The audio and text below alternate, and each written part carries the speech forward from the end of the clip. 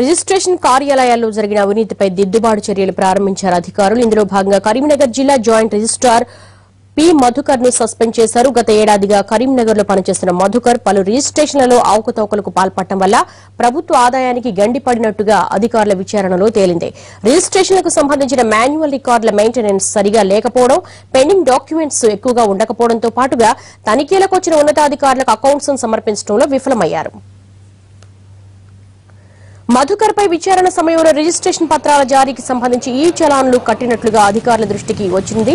అలాగే office minutes book సరిగా లేకపోవడం, డిపాజిట్ బుక్ లో పెండింగ్ డాక్యుమెంట్స్ తర్వాత ఎక్కించేందుకు పేజీలను ఖాళీగా వదిలిపెట్టినట్లుగా అధికారులు గుర్తించారు. రిజిస్ట్రేషన్లకు సంబంధించిన 13 డాక్యుమెంట్లు పార్టీలకు జారీ చేసినా వాటి స్కానింగ్ కాపీలను ఆఫీసులో భద్రపరచలేదు.